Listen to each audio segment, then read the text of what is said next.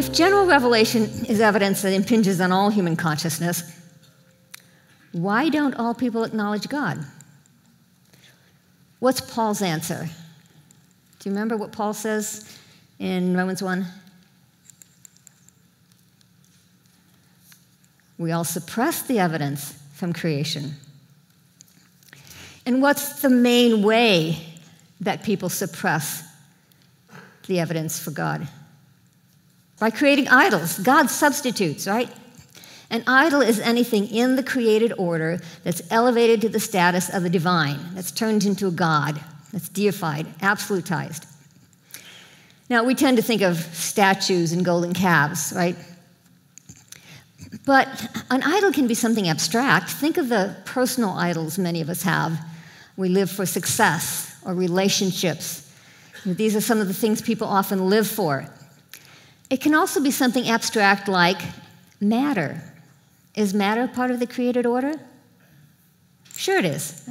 So materialism as a philosophy qualifies as an idol. It puts matter in the place of God as the ultimate reality, as the source and cause of everything else. What about reason? Can reason be an idol? Sure. It's called, in philosophy, it's rationalism. It puts human reason in the place of God as the source and standard of all truth. By the way, Albert Einstein called himself a believing rationalist. Isn't that interesting? He understood that it was a full-blown worldview, a full-blown creed. Atheist websites, a lot of young people are now getting their information about the world from perusing websites.